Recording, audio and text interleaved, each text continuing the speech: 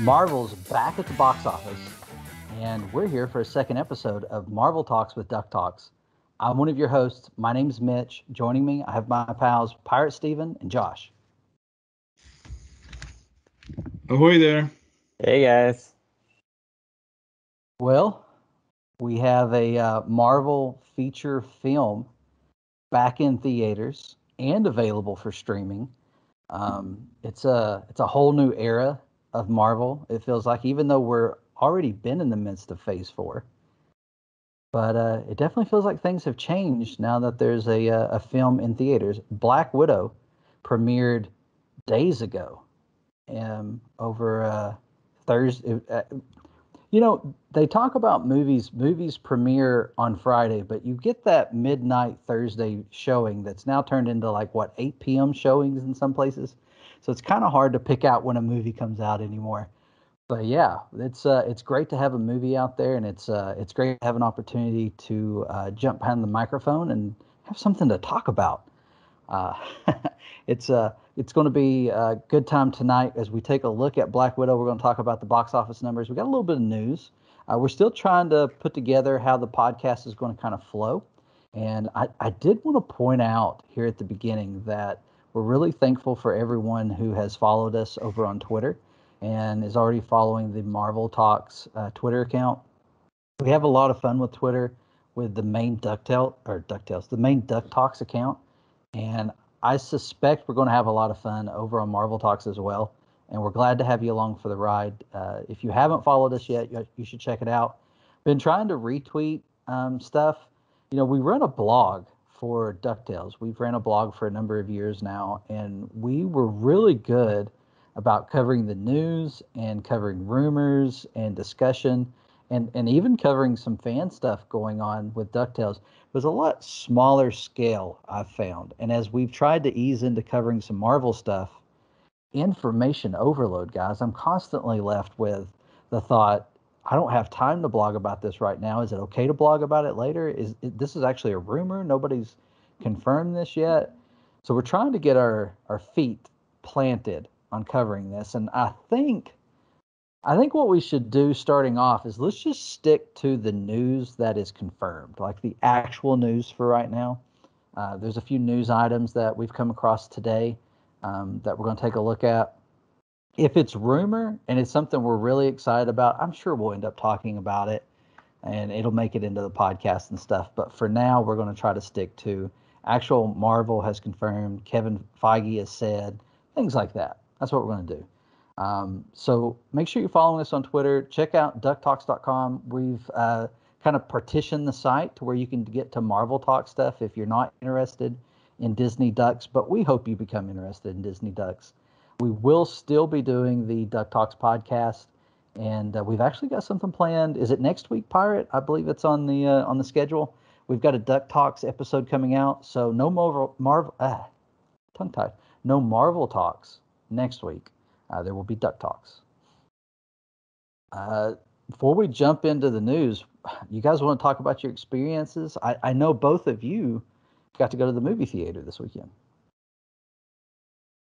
No. You did? I did go to the theater. We were initially going to buy it on Disney Plus, and then my wife wanted to go out on a date night. So we date night to Black Widow, and so it was the first time. I think the last movie we had gone to see, because we had a baby, so we went and saw Endgame. And then we had a baby, and it was like, oh, we don't have time to go to theater right now. We got to get a babysitter, blah, blah, blah. And then COVID hit. And then so it's been a while for us. So it was nice to go back to the theater and have that experience again. I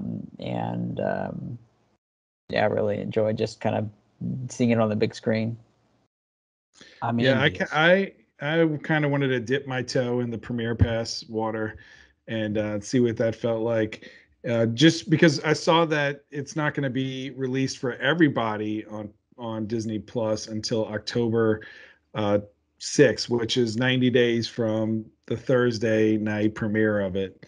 So I felt like that was a long time, and I probably wanted to see it more than once, because I feel like a lot of them, like the more recent Marvel and Star Wars movies, you want you watch it for the first time, and then you want to watch it a second time to answer questions and things like that. So, like I said, I ordered it on Premiere Pass. This is my first Premiere Pass experience.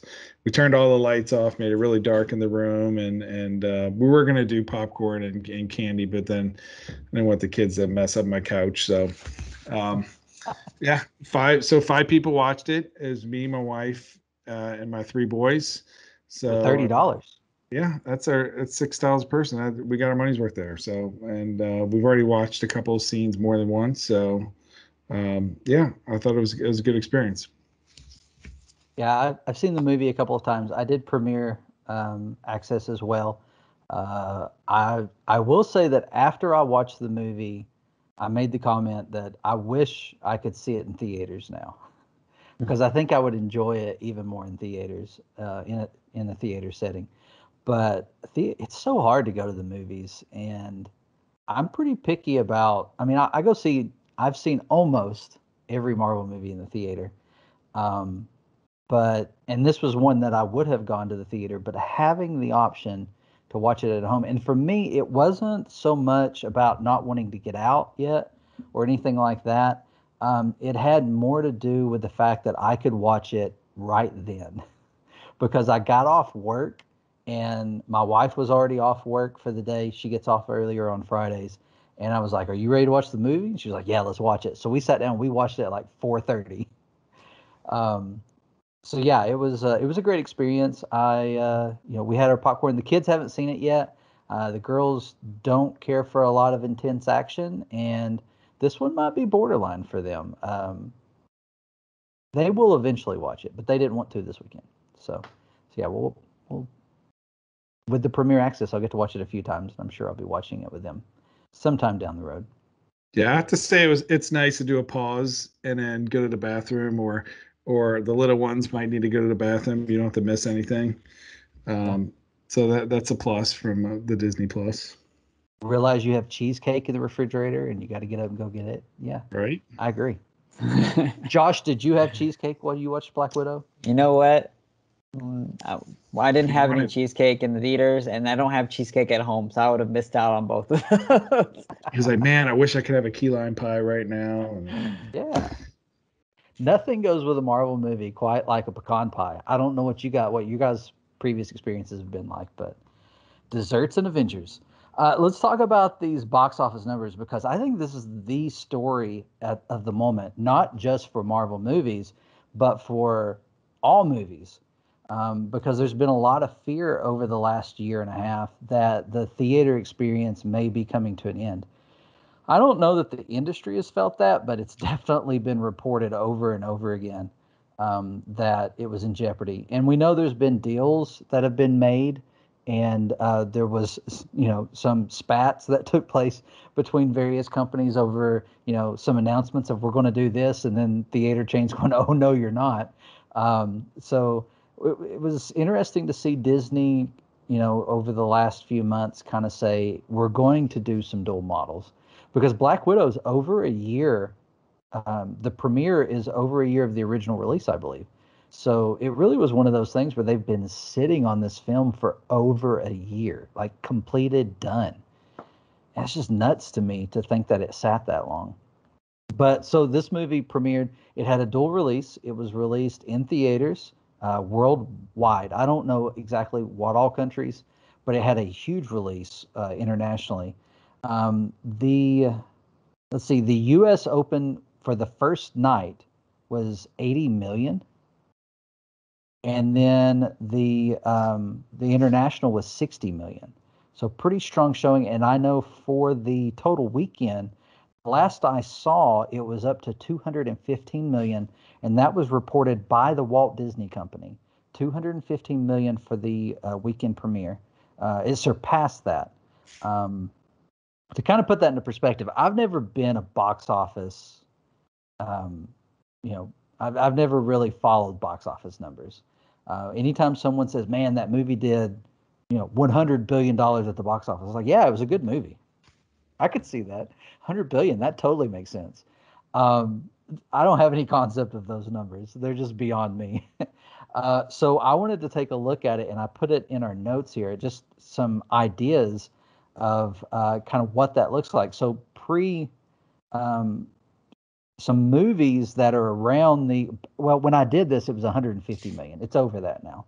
But as far as the total opening being, what was it, 80 and 60? So yeah, about 150. So around that number, we have Captain Marvel, which is another Marvel movie, premiered at 153 million. Rogue One, a Star Wars story, was 155 million. The Hunger Games, Catching Fire. I don't know which one that is. I wasn't really into those. I did watch them, but I don't know which one's which. 158 million. Dark Knight, 158 million. So it's a really good showing considering, the pandemic and COVID and everything going on.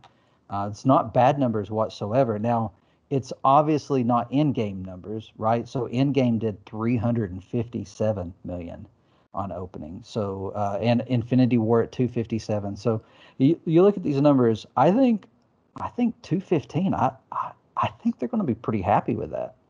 Yeah, they had a 200 million budget for this one, so they've surpassed that. So it's not a bomb. That's what you get out of that one. Other big movies this year: A Quiet Place 2, domestically has made 150 million. So I think Black Widow will easily pass that. The other big one, Fast Saga F9, has made 141 million. Those movies do great worldwide, though. Fast and Furious 9 already has 542 million worldwide. Godzilla versus Kong made 99 million. Which that also had HBO Max, but that was a free streaming for a month. And Cruella made 80.9. So Disney's two biggest ones this year, Disney and Marvel's two biggest ones, Cruella and Black Widow, performed pretty well. And I feel like Black Widow will probably have the best box office out of all of them for the summer. Yeah, it's going to do well. I've been impressed. When I first saw the numbers, I was blown away. I was not expecting that big of a jump at the box office. Yeah, people are ready. People are ready to do anything. A few takeaways though too from these numbers, because for one, Disney Plus doesn't normally release any of the amount they make on their premiere access. This is the first time that they've released that, and so either they're saying this is a really good amount and they wanted to show that off, or maybe it has something to do with Marvel. But this is the first time that they've released these numbers, so 60 million is pretty substantial. And the other takeaway from that is that generally when these movies are in theaters, they don't get the entire amount of money. So you see, like, oh, they made 215. They get like probably half of that from the theaters taking their fees and whatnot. And then if you look at that 60 million, Disney get a pocket that whole 60 million. So that in turn almost is like a double for them because they're not having to split those fees.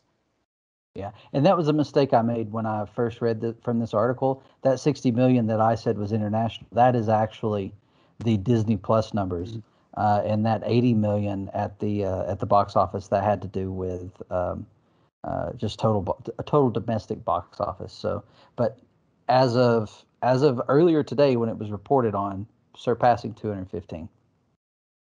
I think that's good news for the Disney company. I feel like people are going to see that success, and Jungle Cruise will probably get a bump from that as well. People are going to, they now see that movies are alive and in the theaters, and people are going to them. So I feel like people are going to want to go see The Rock and Emily Blunt in Jungle Cruise. They're going to continue to use Premiere Pass.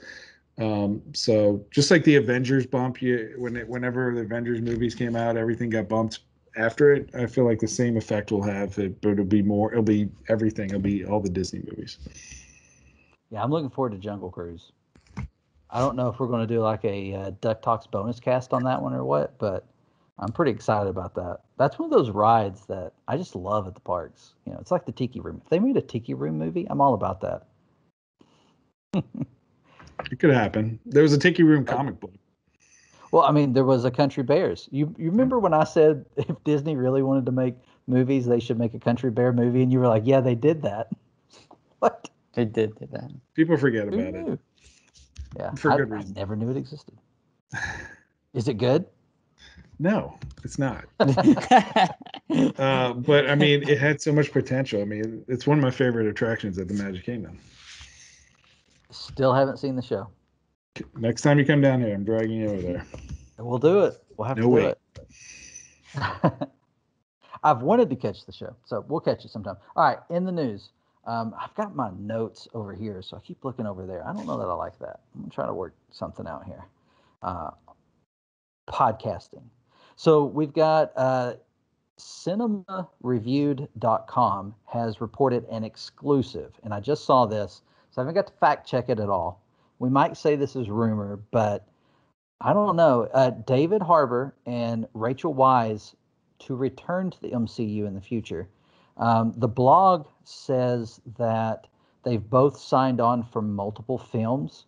Now, something kind of in the news right now, that something going on out there, is that Feige's saying no more, huge 12 picture contracts. So, this is probably just like a couple, multi-picture, two or more. But yeah, so that's pretty cool. I hadn't heard this before I read this blog, but they mentioned that David Harbour has said that there's more to the story of the Red Guardian fighting Captain America than what we find out in Black Widow, and he hopes that in future films he'll get to do that. And this blog seemed to indicate that the information they were given was that was the case. Yeah, of Which, course he would wants to do more Marvel movies and get that money.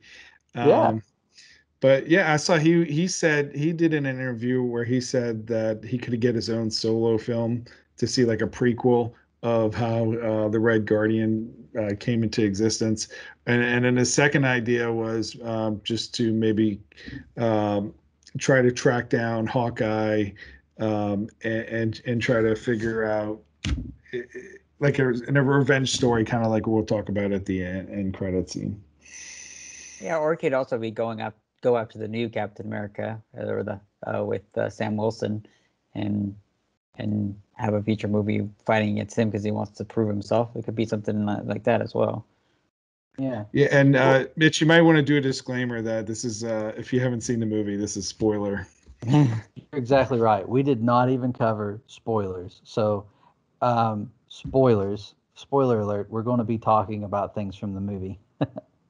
We'll try to be careful to do that before we get started moving forward. Watching Black Widow and hearing his story, I knew the timeline wasn't going to work out for Captain America, but we know the U.S. had other Captain Americas that they tried to use. So I wondered if maybe during the Cold War there was a Captain America in Russia that nobody in the U.S. knew about. I mean, some other type of super soldier. Maybe it wasn't even a super soldier. Who knows? So maybe that kind of story can be out there too. There's a lot of people talking about it online. I found that interesting. I mean, they stopped doing the one shots. That whole sequence would have been a perfect Marvel one shot for the DVD Blu-ray release of just him retelling the story, and you see how it plays out in his head. Yeah. That he's totally winning and stuff. So yeah, I would like to see that. Now, would you like to see the Red Guardian get his own movie though? No.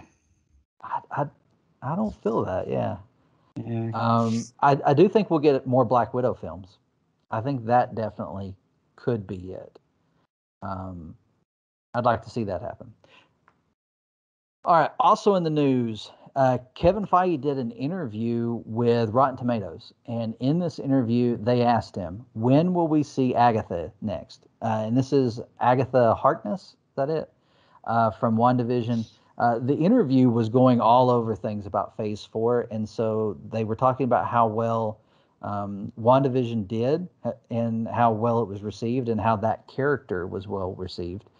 And so they asked, when will we see Agatha next? And his response was, someday soon. You'll see Catherine Hahn in Knives Out 2 next, then maybe an assortment of other things. But within the MCU, it can't come soon enough. Let's put it that way. A lot of speculation going on about when this might take place. Of course, the character kind of fits into the next Doctor Strange film. I think that would make sense, especially if it's soon. What do you guys think? Yeah, and Marvel, I mean, they have so many different avenues with Disney Plus that they can take.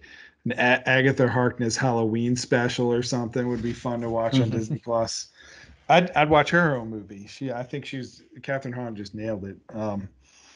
But who knows? She can pop up at really anywhere. I wanted to pop up and go, "What's up, witches?" Well, that's all the news that I have in the notes for this week. We will continue to pick up items as we do Marvel Talks episodes. And if there's a rumor that you'd like for us to talk about or some news you'd like for us to talk about, make sure you send us an email. That's ducktalkspod@gmail.com. Or, shoot us something over on Twitter or join our Discord. There'll be links for all this in the show notes. But yeah, one other thing I wanted to do before we got too far into the episode, because when I did our no prize trivia, nobody took me up on the offer. But that's okay. I didn't push it because we're not covering Iron Man this week. We're going to cover it on our next episode. And it was really an Iron Man question. So I'm going to throw it out there again. If you want to mention on the podcast, and I don't answer it, obviously, because we'll have to edit it out. But I'm going to ask the question again. I'd like to know if you guys know the answer, because I'll be honest, I had to dig through some stuff to get the answer. It was something I came across on an interview. But other than Terrence Howard, so okay, I'm going to rephrase it. I'm going to give you a hint. There were two people considered for Rhodey in Iron Man in the 2008 Iron Man. One of them, obviously, Terrence Howard. He got the part. There was another actor who was considered for the part. Who was that actor? That's the trivia question. Do you guys know? Like, not a guess. Do you know? I don't want to give it away. I don't get it. Yo, don't want to give it away. I like it. I don't know, so but I have a guess. Okay. But I'll keep my guess.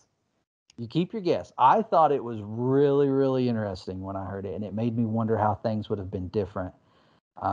So yeah, we'll talk about that in our Iron Man episode. Yeah, I like Terrence Howard in the role. We'll talk about that more then. Let's talk about Black Widow. We've already talked about our experience seeing the movie, but now we're just going to this is just a reaction episode. I don't know that it'll follow the exact same format as our future episodes where we dive in. But let's take a look. Pirate, you want to kick us off with maybe some information about where the character comes from? Yeah, I do. I do want to bring those notes. Your notes up. closing on you? Yeah, they're on my phone. So while you're bringing that up, it's not a character. I've already talked about it with the Avengers. It's not a character that I knew a lot about other than all of her appearances when she'd show up in the comics that I did read. I mean, I knew she started off as an Iron Man villain, or at least that's what I think she started off as. Yeah, so she was created by editor and plotter Stan Lee, scripted by Don Rico and artist Don Heck, and debuted in Tales of Suspense number 52, where she sounds like an Iron Man comic. Yeah, it was an Iron Man one. So, and that was in April 1964. And she was a Russian, just like this one, Russian spy and antagonist of Iron Man. And later on, she would defect to the United States and become an agent of S.H.I.E.L.D.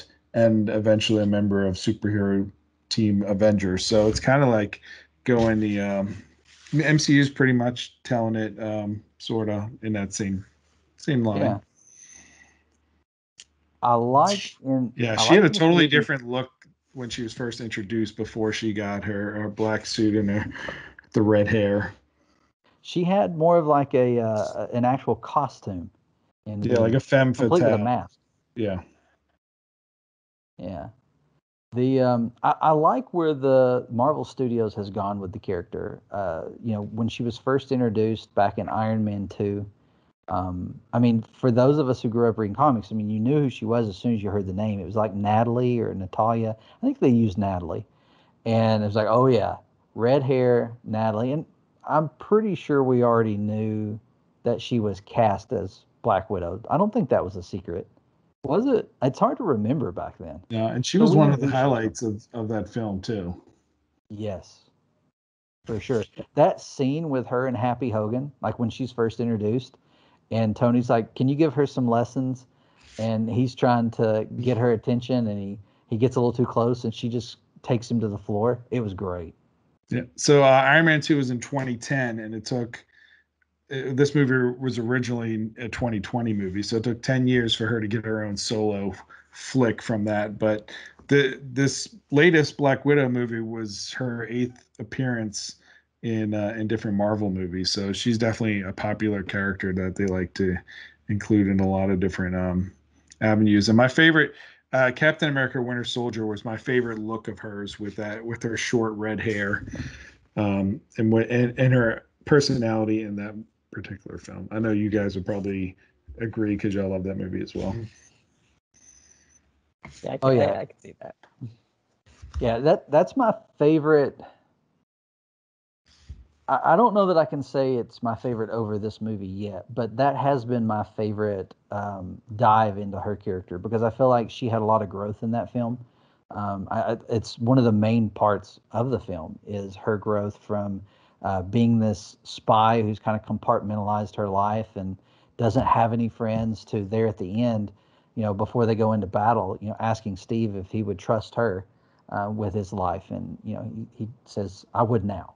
I probably wouldn't have yesterday, but I will now. And I think that's a lot of growth for the character. And I think throughout the last, 10, 11 years, the character's seen a really wild ride to go from being, that character that was first introduced as a double agent in Iron Man 2 to, starting to realize she can live for maybe, I mean, I see in the Winter Soldier, I think she kind of gets to the point where she realizes I no longer have to live for the mission. I can kind of live for a cause. And I think she gets behind that. And by the time we get into Age of Ultron, she's starting to live a life. She's even got that whole Ruffalo. I guess we call him Banner. She got that whole Banner um, relationship going on that just seemed weird. I'm sure we'll talk about that more when we get there. But yeah, we learned a lot more about her past in that movie. And then in Civil War, she has all that taken away from her and she's back on her own, and that's where we find her in this film. I thought the progression is just phenomenal, especially when you consider her ending. When you get to Endgame. Yeah, Age of Ultron. I know a lot of people that's not their favorite Avenger movie or Marvel movie, but I really liked it when it first came out, and I like that it's kind of like the middle of the road of this whole Infinity Saga, and I like when movies call back to that one, and you see how important that movie was because you see a lot of the when Scarlet Witch puts her into that trance, you get all these flashback scenes of kind of like the Red Room and her training to become a Black Widow and her hysterectomy and all that. Seeing that makes me like Black Widow more and Age of Ultron more. That it's all connected like that. Yeah, they just keep building. And that's one of the things we love about the Marvel Universe. And it's why we feel like we could talk enough to have a podcast about it because it's just all the interconnectivity just really makes for a great experience. And I feel like this movie continues that legacy of building on what has been and building towards something new as we get with the end credit scene and a few other things that take place in this film. And with the news that we got today of, actors from this movie now being signed on for more movies in the future. So we're going to get much more of these characters. I like the way the film started. It's not an origin film, but yet we get her origin. I mean, we kind of already knew the basics of Black Widow's origin, but with this film, we got a little more detail. And even to see that she got a 3-year break from the Red Room, right, to be able to move to Ohio and to live as a family with these her comrades, and to have an opportunity to just grow up as a child for those 3 years, and then to have to go back is kind of devastating. And even to see her mother, Milena, is it Milena? I think it's Milena. I have to look. To even see, she's saying, I don't want to go back. Um, it really makes it an emotional story. You kind of get connected to that. And hey, how about that DuckTales cameo? That was huge. Yeah, when we saw that, me and my wife just looked at each other and we're like, "What?" Yeah, and that was that's kind of planted in there. So it starts off Ohio, 1995, and I mean the first thing I wanted to do when I saw that when I was at home on my Premiere Pass, I wouldn't be like pulling up my Pause. phone to look it up, but in 1995, the Disney afternoon look because it was in the afternoon when the scene was being shot, and the Disney afternoon was composed of Goof Troop, Bonkers, Aladdin, Gargoyles, and Timon and Pumbaa. So it was probably that time of day. It was probably Gargoyles time. So Yeah, it was um, later. If it was afternoon, it yeah, was later. they went with DuckTales, which for more symbolism that they were watching fun family adventures, and later on in the movie they go on a family adventure like that. So I It's true. thought that That's the was. scene where he says, "Remember the adventure we were going to go on." Yeah, remember the adventure, and it's the Ducktales intro theme that is on there. So in my head, they weren't watching the Disney afternoon since it was 1995. They were watching as VHSs that Yeah. were so popular. They had all the episodes on them, or not all of them, but like the collection of them, Yeah. 3 or 4 episodes. So, and then we later see it again when they show in the credits when they're showing all the different the Black Widow children are getting like indoctrinated into the cult, and they're showing them Ducktales. So I think it's like funny. It's like, hey, Ducktales, this is what you need to be watching. Well, a fun fact about DuckTales is that it was the first animated series to air in Russia after the Cold War. So during the Cold War, there was nothing from the West coming into Russia. It was the first thing to air, first animated show to air in Russia after the Cold War. So I thought that was also a nice little nod there. But yeah, I thought it was interesting that part of their training or manipulation included DuckTales. Who knows what's in us, guys? There's no telling what's there. And that we've been feeding our kids. We should be concerned. Were you guys surprised by the beginning where it picked up? I felt like it wasn't like a normal Marvel movie, right? Yeah, I was a little surprised. Oh, I think Steve's Oh, muted. you're muted. It was kind of Star Lordish. I kind of got some Guardians of the Galaxy vibes of going back in time and starting with a kid. You're still muted. Oh no, we've lost audio.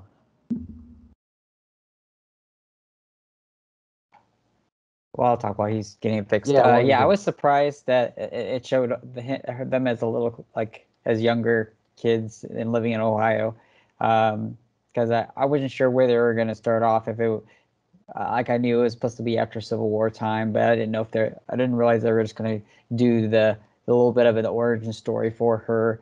And but it does make sense because I mean it does introduce the sister and a little bit and where she's coming from and that connection. And I believe that was the smart move about it because if they would have just had the sister showed up, we'd be like, where was she all this time, or why didn't she ever talk about this? And it makes sense. So it was a good move for that, and it just threw me off a little bit because they were like a normal family, and I was like, okay, this is something's not right because I know they're supposed to be in Russia and they're supposed to be going through the Red Room, so I'm like, okay, what's going on? And it kind of got to that point where I explained it. Yeah, you're still muted. Yeah, I immediately thought that they were definitely like undercover and in probably well, I mean we knew they were in Ohio, so I picked up on that. I thought that was really cool, and I liked that we got to see them together because we knew from the trailers that she was going to call her sister. She was going to call Yelena her sister. So I like that they went ahead and built on that, and that we got to meet the whole family. Yeah. And even though it was quick, they didn't. You could tell there was they cared about one another, but you didn't get too much because I Yeah. feel like if we'd gotten too much of the family, then the later parts of the movie would have felt a little more odd. But they worked. It all worked. I don't know if they did this, but like the Alexei, the father, it seemed like he looked younger, and I don't know if they did the DH thing or if it just made him Yeah. with less weight, because I know he's lost weight after the movie, so I don't know if it was just lost weight that way or if they made him look younger. But Is he in Stranger Things? he is in Stranger Things, and he did, Hellboy. yeah. Oh, was he the most recent Hellboy? Yeah, so I was asking the same question Josh was asking of did he get de-aged? Because usually when I see him, he looks like he's been like drugged in a mud by a truck or something. So and Rachel Weisz as well could have been de-aged because this I, is several yeah. years. I didn't Yeah. notice her as much, but she still looks the same as when she was in Mummy. So That's the first movie I think of too.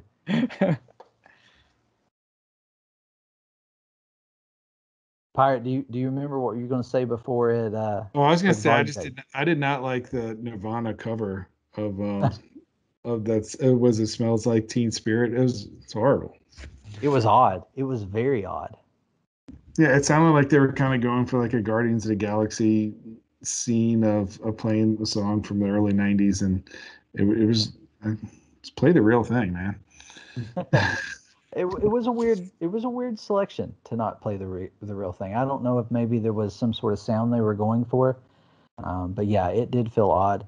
The whole scene of their escape was really great. I enjoyed that, and then we finally got to see Alexei's strength as he just kind of pushed that out of the way.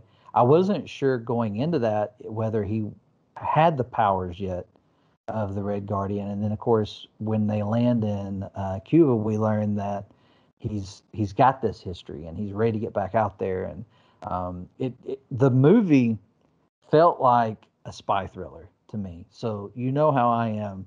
That's one of the reasons why I love The Winter Soldier. And with this movie, it definitely struck those chords for me and got me excited. It almost felt like a Bond movie, which is funny. I mean, they nod to that because they show Moonraker in the movie. Natasha's watching it when she's in her getaway, the trailer out in the middle of nowhere when the generator goes out. But and then also, I mean, that movie has some great scenes like with the skydiving, and then you've got kind of a monster, tough villain, and so this movie kind of plays homage to some of that, and that was really cool. I enjoyed that. One thing I got wrong, I think the last time we were talking about this, I don't know how I had this wrong in my head. I thought this movie was going to take place between Infinity War and Endgame. And it wasn't until the day of its release when I made a tweet and one of our friends, Eric, called me out on it. He was like, I'm pretty sure it's known that it's between Civil War and Infinity War. And I was like, you're totally right. I had this wrong in my head. So I was really excited when I realized because I was afraid it was going to mess some things up between Infinity War and Endgame, and I'm sure Marvel wouldn't mess things up, but in my fan head, I thought I knew better. But I thought the placement was great because she's on the run. We see Thunderbolt Ross again, and which is funny if he's Secretary of State that he's actually chasing after the Black Widow. But it was so important that he put it on his docket for the day to to search for her, and it was great to see him because I think Thunderbolts are coming. We talked last time about new Avengers coming. There's no way Thunderbolts aren't coming. We've got Abomination in trailers. We have U.S. Agent and other things that we'll talk about in this episode where Val shows up and we find out that Yelena's working for her as well. And whoever is supporting this, whether it is Ross, who's actually in charge, or Zemo, I mean, it could be Baron Zemo doing this. I'm here for it, but I think it's got to be named Thunderbolt because if they call them the Thunderbolts, they've got to do it because of the connection with Ross. So I think Ross has got to be behind it, and Zemo just takes over later because we know he's going to. Well, I want him to become Red Hulk and take over. Yeah. Yeah, well, we see him like he's got a cane in this, and like so he's having some wear and tear. But I think if you in the Avengers one where we see him last, he said that they had like, oh, Ross, you look terrible. He's like, oh, I had a heart attack so many years ago, and I think this is just around when that happened. So he's like walking around. That was Civil War. Yeah. That was Okay. Civil War when he's talking with them about life, having life in perspective. Yeah. And he uses that story. He does show up again in Endgame as a hologram. And I can't remember if he's in Infinity War or not, but he is in Endgame. Or no, wait, I'm totally wrong. It's Infinity War, not Endgame. Yeah, I'm looking forward to rewatching these films again now that we have this movie. It got me wanting to watch. Have you guys been watching the Marvel Studio Legends on Disney Plus? It's pretty good. But I knew this was going to be between Civil War and Infinity War, so that made me want to go back and watch Civil War. And I noted that the last scene that we see Natasha in it was Captain America: Civil War, is when she's talking with Tony at the hospital after she had just let Steve Rogers escape, and Rhodey got paralyzed in that bad injury, and that's when Tony tells her that T'Challa told Ross what you did, so they're coming for you. So after he says that, she says, "I'm not the one who needs to watch their back," and she runs off, and that is when kind of that's when she goes off, and then this movie begins really. Yeah.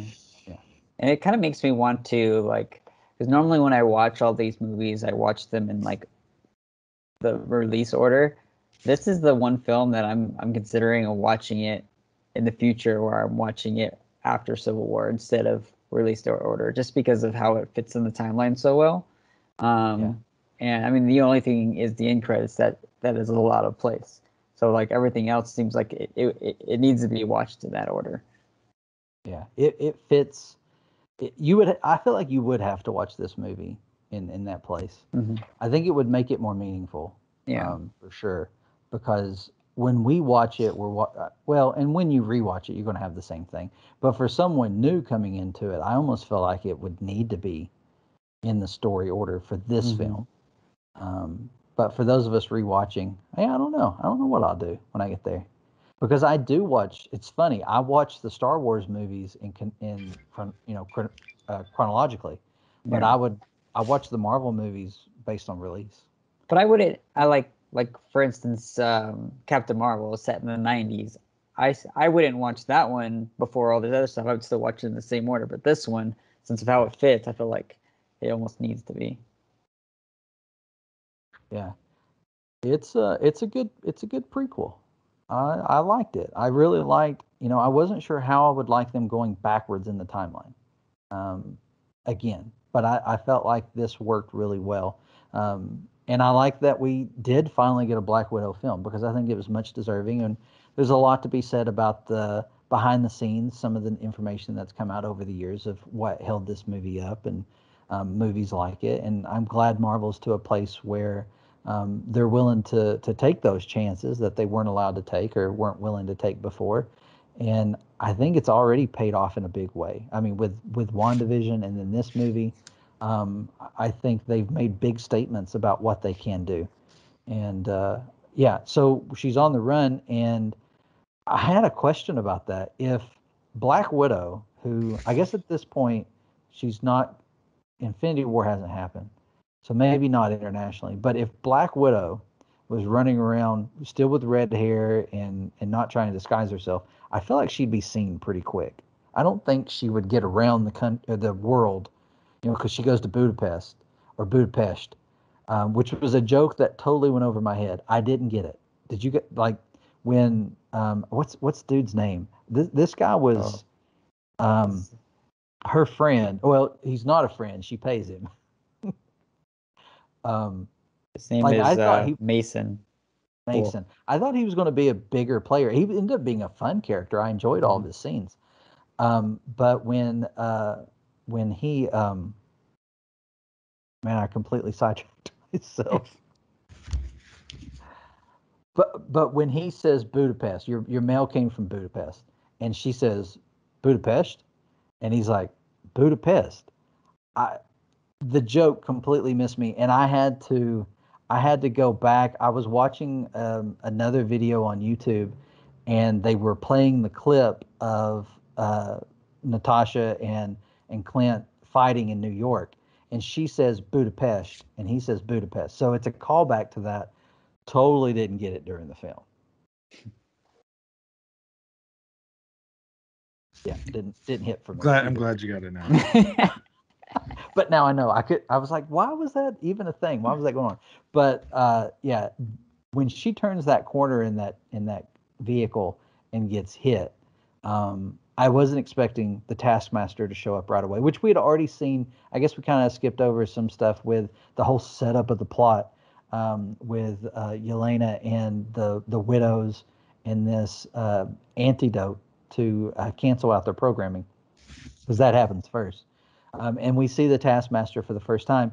And if you listen to our first episode of Marvel Talks, I made the comment that I wasn't a huge fan of what we had seen so far of the Power Ranger look for the Taskmaster. I felt like the character had a very classic look, and I wasn't totally sold on how it looked in the movie. But I'll tell you, when this scene started, and even in the earlier scene where we see it being programmed, at that point I'm like, is this an android? What is happening? And then when that scene happens and they're on that bridge fighting, I was like, yeah, I like this. I like this a lot. It looks cool. There's something going on that I can't figure out. It's either an android or there's some kind of programming going on here. I don't know what it is, but it's cool. There's a lot of room for growth here, but I like the look, and the look did work for me, and I didn't think it would. But that's about all that worked for me with Taskmaster, to be honest. And I know I'm not alone by seeing a lot of the reaction online. So you guys knew we'd probably talk about this for a few minutes. What'd you guys think of the Taskmaster, or did I just kind of throw you into it? You want me to jump into it first? I mean, I like his white caped look. I love the Taskmaster villain from like the Spider-Man animated cartoons. Forgot what the Ultimate Webmasters, whatever the heck they called it. Even the PlayStation game.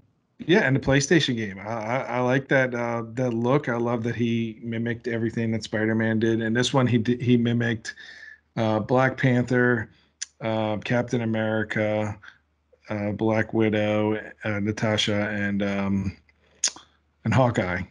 So it was cool. It was cool whenever you saw Taskmaster do those poses. But I don't know. I'm a villain. I'm a villain person, and I just felt like all the action was great, but I don't know. I wasn't digging it. He was just a monster. Yeah, pretty much, pretty much. And Taskmaster could really just I mean, it's such a cool character how they can mimic you that I would feel like that could be a whole movie just with Taskmaster falling and being the main bad person, or even multiple films. But yeah, it wasn't doing it for me.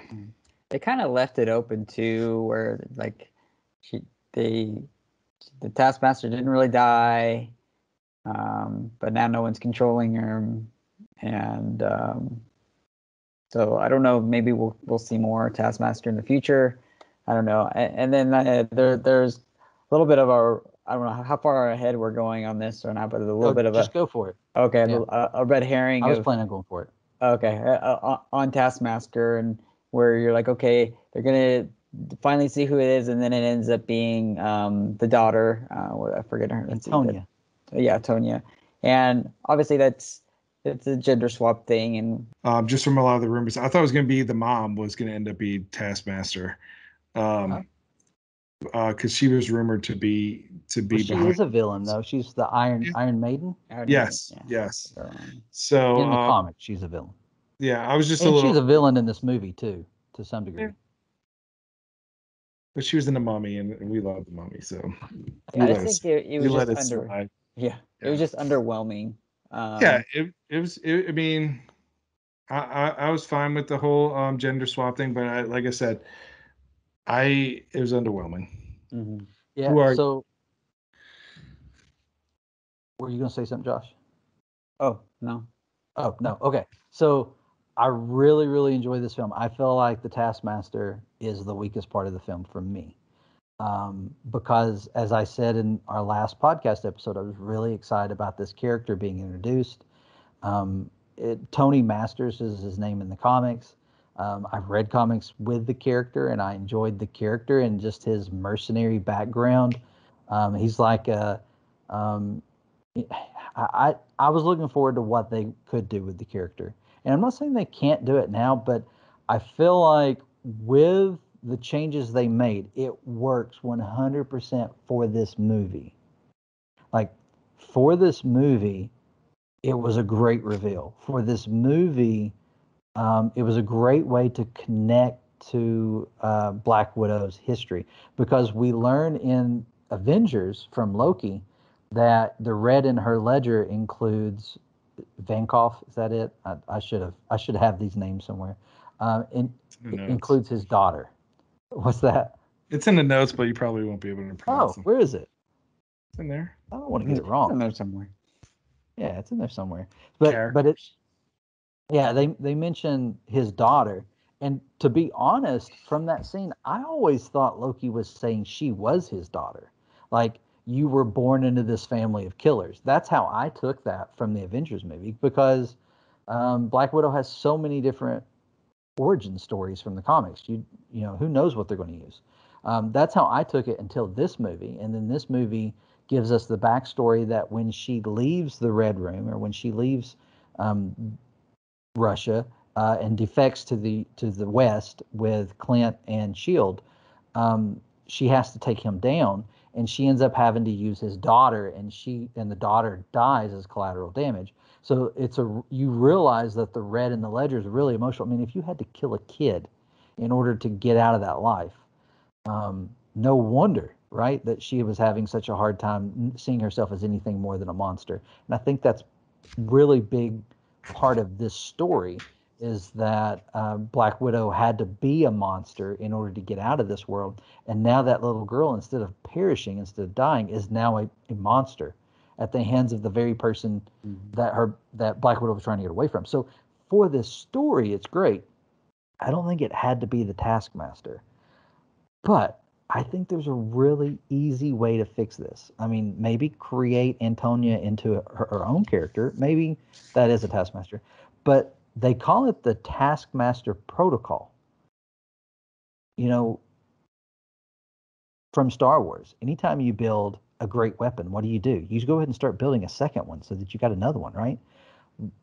There could be multiple Taskmasters out there. There could be, another one that is Tony Masters, who's now free, and maybe someone else is using him, or maybe he ends up free and becomes a mercenary. Maybe we get multiple Taskmasters in the MCU. I think they can make this work, and I think they can make it work with Antonia. I don't think it ruins it. That it's a different. I feel like it's a different character, not just like a gender swap. I feel like the backstory is totally different, and I think that's what a lot of people are unhappy with.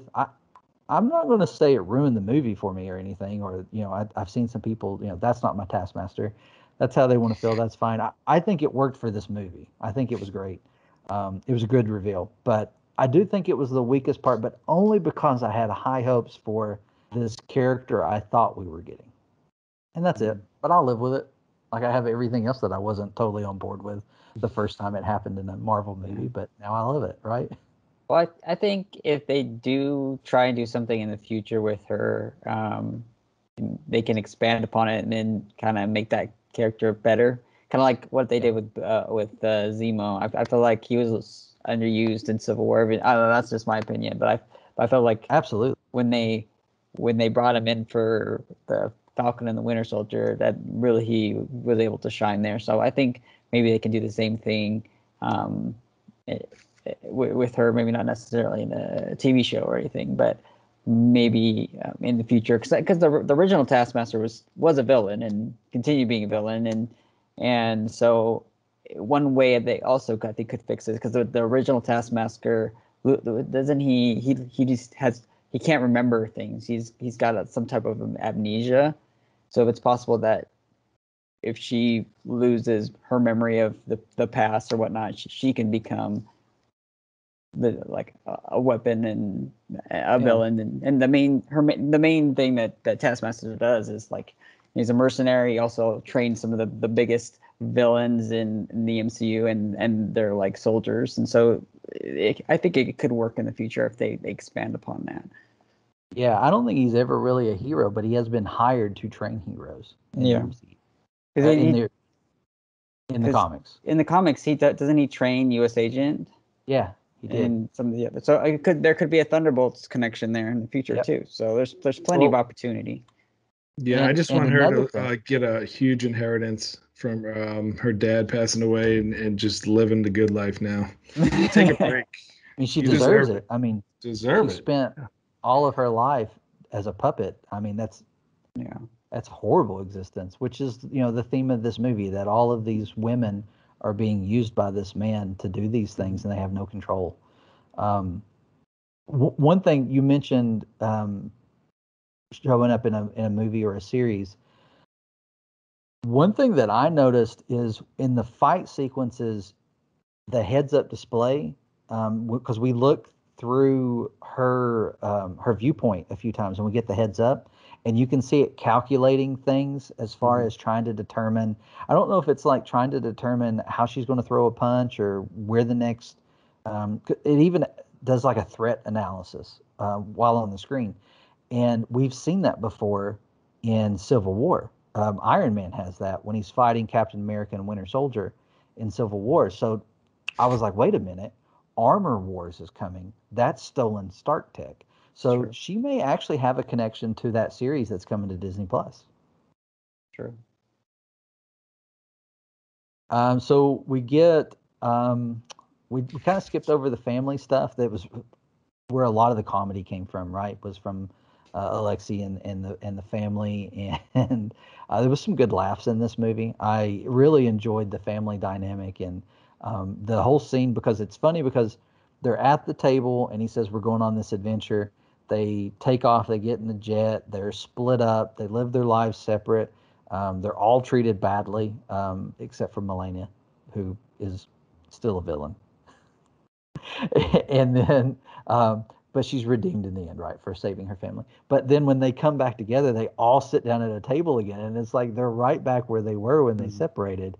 And then it's hilarious because they're arguing over, oh, these were the good times, and then Natasha's like, this was all fake and it wasn't real, and then Yelena's, wait, that was my childhood, and you get some emotion there as well. And a lot of the funniest scenes are when they're all together, and then the heist, or not really a heist, but when they break Lexi out of prison, that was good. Yeah, that was my favorite part. I love I loved what they did it through one of his action heroes. The headpiece, the earpiece popped out of the head of the figure. I thought that was funny. And then the whole scene have to pull the cord. Yeah, I love the whole white jumpsuits that both of them switched into, her and Yelena. I love the Yelena character. I thought she was great. I like how she kept poking fun at Natasha for her superhero poses, and kept calling her a poser. And then she ended up doing a pose in the end. So that was pretty fun. She did. She's like, oh. She was disgusted by it. It was great. And also the vest. I thought that was kind of fun, that the vest has more meaning, because it was such a change for Natasha in Infinity War, and to see that there was some meaning behind it was neat. It almost feels like it was written into Infinity War for this movie, and who knows, but because she kept talking about, I love your vest, and she's like, oh yeah, I love this vest, and it has all these pockets and it's great. So that was good. The humor was good. Action was good. It hit all the spy thriller stuff for me. I loved this movie. I really enjoyed it. I've seen it twice now. And yeah, I think I could watch it a few more times without being bored, for sure. It's a Marvel film. Absolutely. Yeah. What'd you guys think? So Marvel films have they're everybody loves them, right? Except for those who don't, but everybody loves them. But they have this reputation of having a strong opening and a strong middle and a weak ending. Things just kind of conveniently fall into place. Now, I'm not one to say that I agree with that with all of the films. There are some films that feel that way. But did you feel like this film did that, or do you think it had a strong ending? I feel like a lot of people have been saying it felt like a long movie. So it was 2 hours and 14 minutes. So Marvel movies are over 2 hours plus usually. So I don't think it was too long. It just felt like it was a very filled movie. They probably could have shortened a little bit of it. But I like that. I like the ending. I thought it was a lot of action throughout the whole movie. And the way I like to think of it too is, so would you guys see this movie if it wasn't a Marvel movie and it was just, hey, check out this new Scarlett Johansson movie, and you saw the trailers? Do you know how many Scarlett Johansson movies I've seen that aren't Marvel? I've only seen One. a It's few. Home Alone 3. Home Alone 3. Saw Home Alone 3. Oh man, I feel sorry She's for in you. Home Alone 3? Yeah. She I is. She's the haven't seen sister. it. I think that's her first film. Yeah, Maybe. and for me, I've seen this and seen that's funny. I would probably rent it, but not see it in the movie or when it first comes out. Yeah, I've so I have a hard time answering that because I don't see a lot of movies in the theater, and typically it is Marvel, Star Wars, and Disney just because they have my number. They making the stuff that I enjoy, and then every now and then my wife will have something that she wants to go see that we'll go see as well. Um, Even if I'm trying to think of the marketing and the way. I mean, it was marketed as a Marvel movie. I can't picture it how it would be marketed as anything else. If it was just marketed as a spy thriller, let's just say it was like a new. I about said Born Identity, but I've seen that discourse. Man, people are upset about that comparison. If it's just marketed as a new spy thriller, I probably would rent it. I don't know that I would have gone to the theater to check it out. I've seen quite a few movies with Scarlett Johansson, but not because they were marketed with her. She just happened to be in them. There's only been one that was marketed about her, and it was a movie that was it was called Lucy. It was kind of like a spy-y type of movie, kind of like I think it was almost like a Tess Black Widow movie almost, and it was good, and we saw it for like. Probably because we had known her from Black Widow, but other than that, I don't know if I would have seen it like oh yeah, I'm not drawn to go see like I don't know, not like a person that's I don't know how to really say it, but it's not necessarily the type of movie that I would be drawn to see, but I would see movies with her in it with no problem. It's just Yeah, Marvel connections not are really. everything for me. Yeah, the Marvel connections really brought it out. Um, I don't know how best to say that, but Well, and I just don't go to the theater a lot anymore. I mean, even pre-COVID, it's just hard to get to the theater with the family and everything. Yeah, I think the movie hit everywhere it was supposed to, as far as being a Black Widow centric solo film. I think it did a great job with that.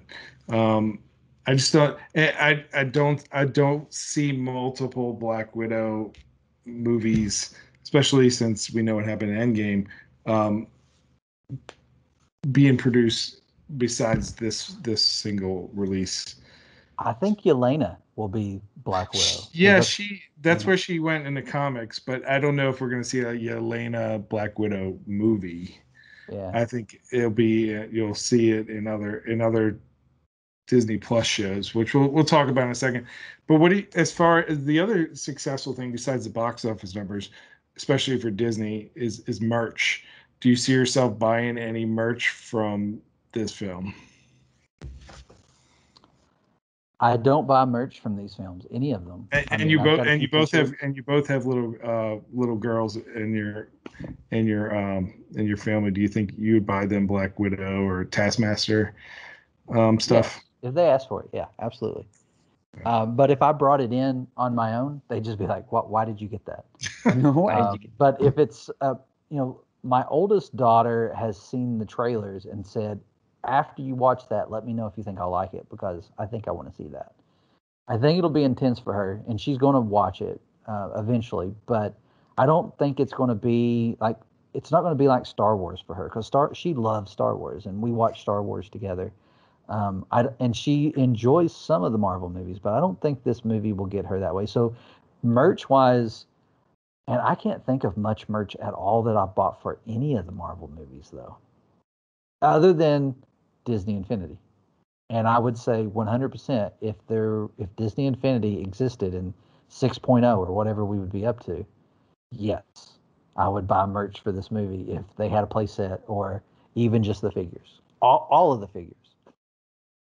Yeah, I feel like the delay in a year also hurt this film as far because I know the merch came out in March and April around, and because they thought the May film was coming out, so a lot of that has pushed the sales of that stuff back. I haven't seen a lot of merch. I saw a post from someone that I follow who got a box from Marvel with a bunch of merch from the movie, and there was some cool stuff in there. There was a Taskmaster mask. There was like Black Widow gauntlets and maybe a Taskmaster shield. And then, of course, there were the Marvel Legend figures, which look awesome. If I collected figures, absolutely, I think I would have these. You keep saying that. I feel like you need to jump in. Well, so here's my deal with that. You can't find them unless you go to the secondary market. And I'm just, one, I don't have any place to put it. Two, I don't want to spend the money on it. And three, if you make it hard for me, I'm not getting in. There have been figures that I've come close to buying, really close. But I've never been able to find them. Like, I would have bought a Mandalorian figure if I could have found it in the wild. But I was not going to pay however much it was secondary for it. The pop that I have, I happened upon, but that's not Marvel. So we'll get back. Josh, would you buy merch from this movie? Well, maybe if my daughter was older and we would watch it with her and she liked the character, I probably would. And I know they do sell stuff at like the Disney stores. Because I was there the other day and they had like costume outfits and accessories and stuff. But the main problem is with that is all the Disney stores in our area are closing down, and I don't have any. Yeah, and so they don't sell that kind of stuff at like Target or other stuff. So I don't really see much merch other than outside of like the Disney store. I don't know that I realized they released it early. Josh is gonna be Red Guardian for Halloween. I gotta grow my beard out a little bit and say I don't know that I can get the beard out there. I do like that like Red Guardian and Brothor and Peter B. Parker I mean, there's the dad bod is coming back. Dad bod.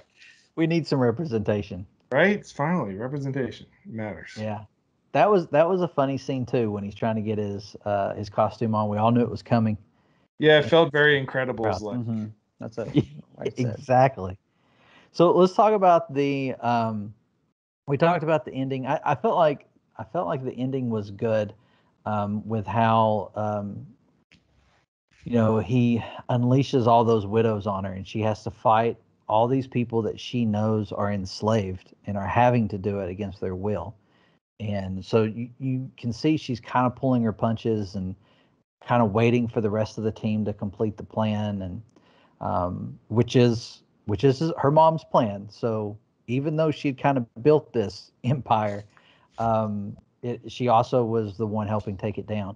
And I thought it was all very satisfying. I thought the ending was extremely satisfying and a good ending to that story and a good way to set up new characters to move forward. And then we had the scene where she's rushing in. Her Mason, isn't that his name, has got her a Quinjet, and so she's on her way to pick up Steve and run it down to the raft. And that's when we get the after credits scene from Civil War, or was it a before credit scene? I can't remember, but That was before credits.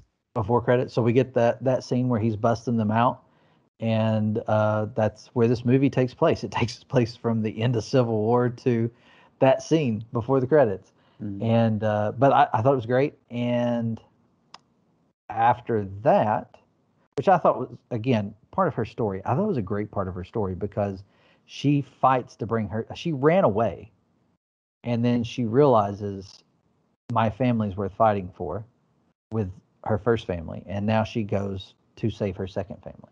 And I thought that was great. And then, of course, when we get to Endgame, when her and Clint are there, and they're trying to work out who's going to sacrifice themselves, it just makes sense that she would want Clint to be able to go back to his family, right? Because that's who she is. So great, loved it, loved this movie. And then we get the after credit scene, which I didn't even realize I was missing Val until the after credit scene showed her, because we knew she was in this movie because it had been talked about after she shows up in The Falcon and Winter Soldier, that she was supposed to be in this movie. So I was actually suddenly I was surprised. I was like, oh, she wasn't. I got another Nat. Oh man, that was edited out of the last episode. I guess it'll be in this one. We bought some house plants, and I got Nat. Natasha. Natasha. Yeah, that's what I was trying to say. I kind of feel like, I mean, obviously the whole pandemic, and the delay of the film, and having Val being Falcon and the Winter Soldier first kind of ruined this end credits scene a little bit, because if that was your first time seeing Val and Julia Louis-Dreyfus, I mean, Twitter and everything would be blown up with Elaine's in MCU, and this is the greatest thing, and people would go see the movie multiple times just to see that thing, Yeah. that scene. But now that it was the second time, it wasn't the first time, it doesn't feel as valuable as the first time. And that first time is a better introduction, because she gets more screen time and she actually gets to introduce herself. So like, I feel like if I feel like it kind of fits. I realize a theatrical reveal is a bigger deal, but as far as, Yelena just kind of says, you're not supposed to bother me on my day off, Val. And they're just talking about work. They're standing over her sister's grave talking about work. And then you get the reveal that, here's your next target, and it's Clint Barton. But that was huge, and it would have been really cool when she showed up in Falcon and Winter Soldier, but she gets an actual introduction in Falcon and Winter Soldier. So I kind of feel like it works, even though I agree with you. It would have been a bigger deal had it been theatrical. Yeah, and I saw one video that said that, so the grave is in Ohio.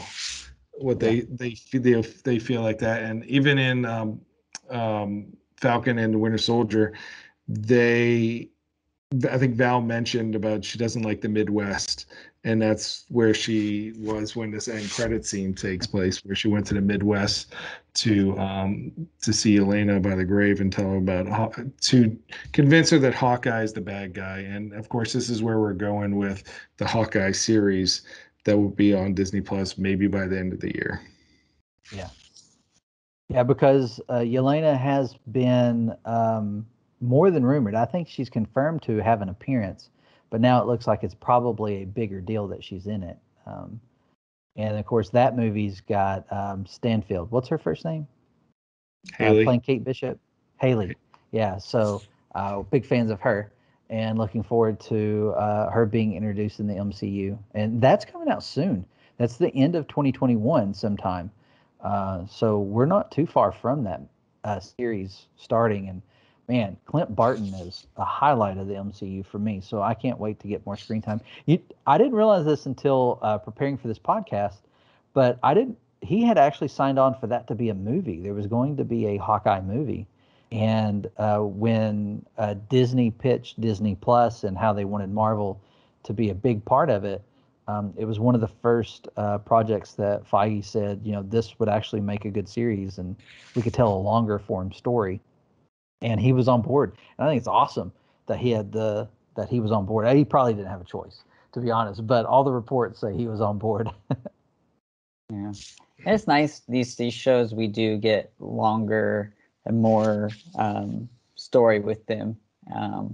but they also are a little bit more feeding into the actual MCU movies rather than anything big major happening. It seems like. Yeah. Well, it's a lot of characterization for characters I don't feel like we would get movies for. I mean, Hawkeye might be the exception there, but I don't think we ever would have gotten a Wanda movie or a Scarlet Witch movie had WandaVision not taken place. Now that WandaVision has, I think it's possible. We could see that now. And we know with Falcon and the Winter Soldier, we're getting a new Captain America movie, and I didn't think that would happen.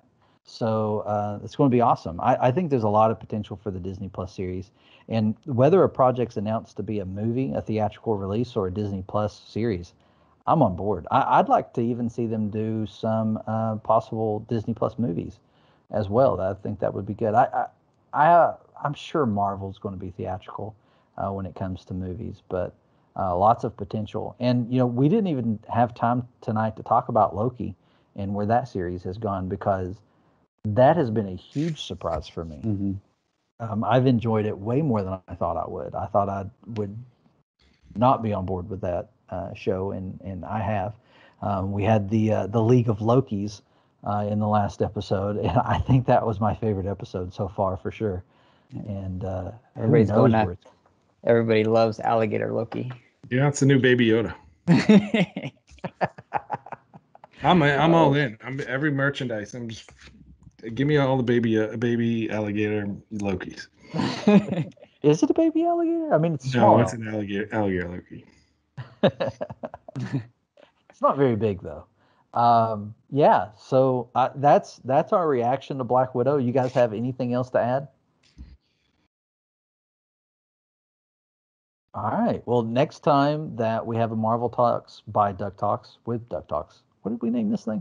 The next time we do that, we will be talking about Iron Man, 2008 Iron Man, 2008's Iron Man. We're excited about that. We've been prepared for that for a while. I'll actually have to watch the film again, I guess, to be ready.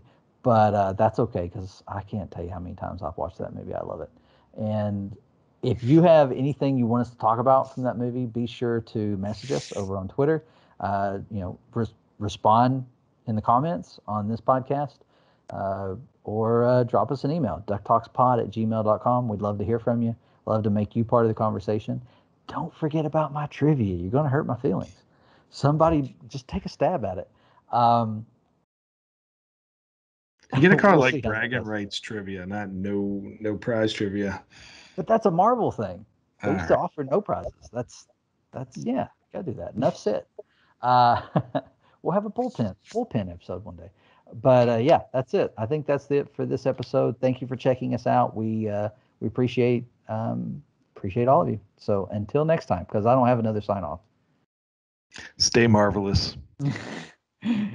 Oh, that's pretty good. Right. I guess I still have to come up with mine, so I'm gonna still use my old sign off.